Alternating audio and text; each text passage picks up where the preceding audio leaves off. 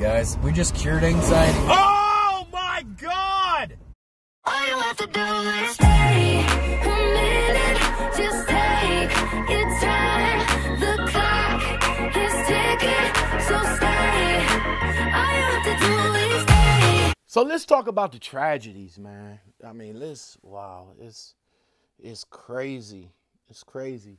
This young man right here, semi-driver, caused the fiery crash on I-70, identified as Rogel,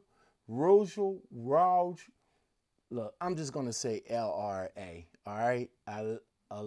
Aguilera, all right? I'm going to go with Aguilera. All right, so Aguilera, a semi-truck driver, has been identified in a deadly crash of at least 28 vehicles near 70 in Denver Park West Thursday afternoon. At least 4 people are confirmed dead. These 4 victims were each the single occupant of their cars. So sad, so sad. There's some video that I got right here that you guys gonna peep out right quick. That showed him driving erratic. Well, I don't think he was driving erratic, but he blew past the one dude, and he thought he was gonna die or whatever. I don't know about that. Guys, we just cured anxiety. Oh my God! Jesus Christ, we almost fucking died! Somebody pull that son of a bitch over!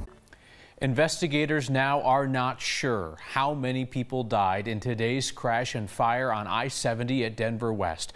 Multiple deaths is what they are saying. Sky 9 is out over the crash scene tonight, where the vehicles still have not been moved. Lakewood police say that at least 1 body was found in the wreckage after their initial announcement that they thought 1 person had died. We know that 6 people went to the hospital. All of them survived, and that includes the semi-driver believed to have triggered the crash. Again, at least 3 semis and 12 cars were involved in this, and there may be more. The highway and the bridge above it significantly damaged. West Metro says that one of their firefighters was also hurt, possibly hit by debris. All right, so a driver has been identified as Aguilera. He went to court for the 28-car smash up on I-70 in Denver, man. Look, I want to shout out to my man, D Nitty. He was the one that actually sent me the information first. I didn't get a chance to get around it because, you know, you guys, I'm so busy. I am so busy. But it was tragic. It was tragic. It says here the 23-year-old truck driver who police say caused the accident of a 28-car pileup Thursday left 4 people dead, allegedly told authorities that his brakes stopped working while he was barreling at 85 miles per hour down the highway and didn't drive off the road because he didn't want to roll his truck. Kim, right now the investigation is a little bit slow started because firefighters are still working at this point to put out hot spots. Investigators can't get in there and really do their work until the firefighters clear them and say this is safe enough to proceed.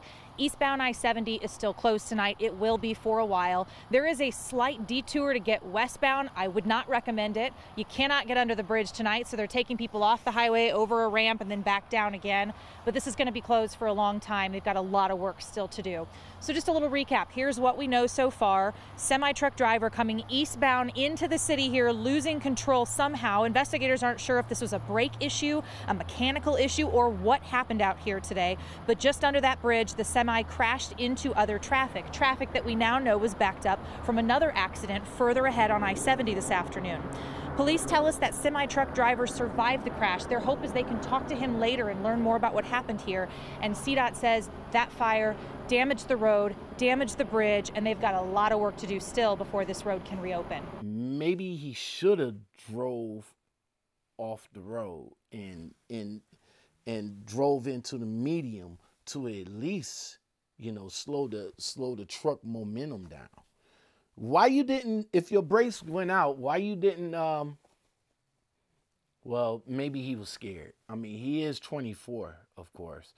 You know, maybe he didn't get on the phone to call 911 and say, hey, I'm a runaway truck. I'm heading down I-70. You know, I'm going to need some police assistance to clear a pathway for me, or, you know, or figure out what we can do to slow down this runaway truck. But unfortunately, he didn't do that, and he smashed into the cars and caused a lot of devastation.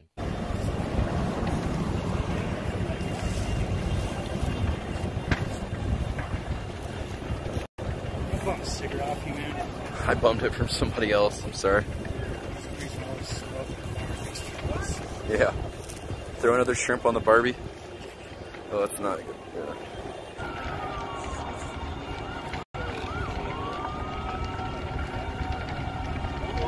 You can see harvest a little bit on this truck somewhat.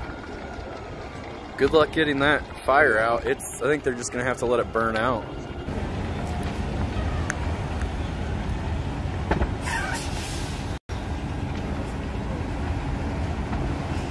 It's starting to put some of the smaller fires out. Goodness.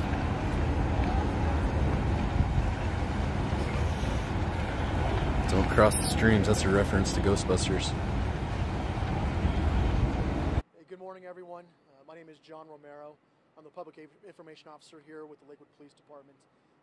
First and foremost, we just want to extend our deepest sympathies to the families of the victims of this tragic incident from last night. Right now, the number one focus of the Lakewood Police Department is to fully investigate this crash and to bring justice to these families and for these victims as well. Look, this game is nothing to play with. It's nothing to play with. Why was you going that fast in the first place? I don't know. Why you was going that fast in the first place? He's a resident out of Texas, and that's where we kind of stand as far as the suspect goes in this. The investigation showed that he was driving eastbound on I-70 in his semi, the one that we've seen on some of the videos, the flatbed carrying the load of wood.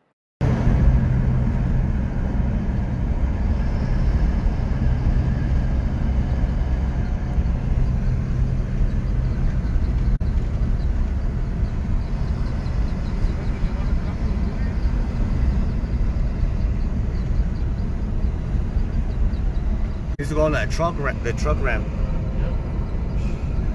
Ya no sabe qué hacer, güey, míralo.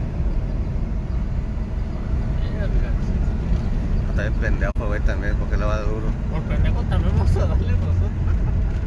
Mira, acá está la pendeja. No, la cagó el güey, ya se iba aquí. Mira, mira, mira, mira, mira. ¿Qué te dije, güey? Está bien pendejo ese güey.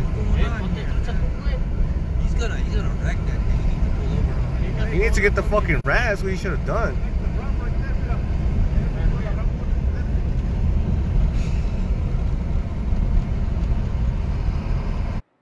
He loses control of the vehicle coming down I-70. Traffic was backed up just on the south side of the Denver West Parkway, given the crash that was way up by Ward Road and Kipling Street. At that time of day, we all know I-70 can be very, very jammed up. He can't stop, doesn't stop, and ends up colliding with several cars. And as a result of that, the fire ensues.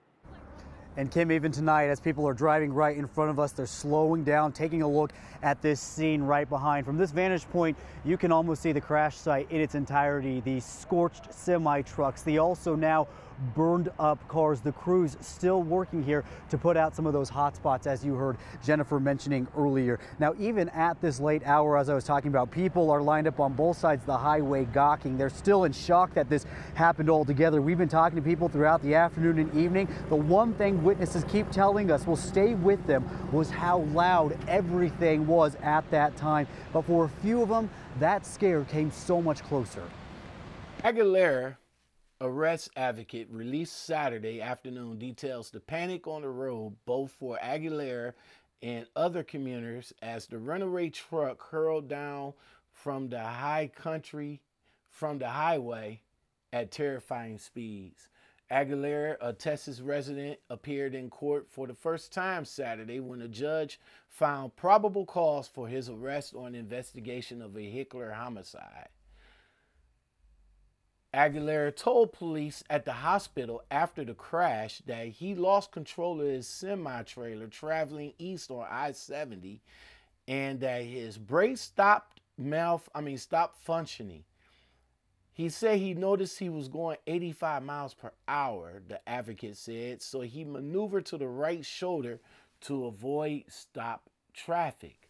Aguilera saw the shoulder was blocked by another semi, according to the police, so he chose to swerve back into the lanes of stopped traffic.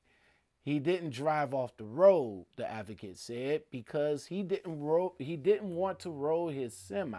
Let's think about this for a minute, man. I mean, he caused a massive crash and devastation, and he survived to tell about it?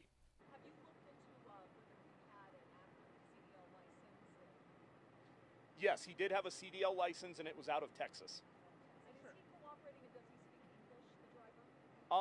Is cooperating, and we did use a translator in the investigation for the interview, but there was some English being spoken. Aguilera said he thought he was going to die, so he just closed his eyes before hitting the stop traffic. Right, thank you, Jordan. Lakewood police said traffic was at a standstill, as we talked about, on I-70 prior to this crash because of this earlier crash. It was about 3.5 miles east. 10 people were hurt in that crash. It happened about a half hour prior. A school bus and a semi collided. At least 6 of those injured were taken to the hospital. This was on eastbound I-70 at Ward Road.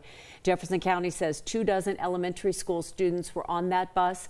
Police did say that all the students have been reunited with their parents. Glad you guys still rocking with me. I really do appreciate it.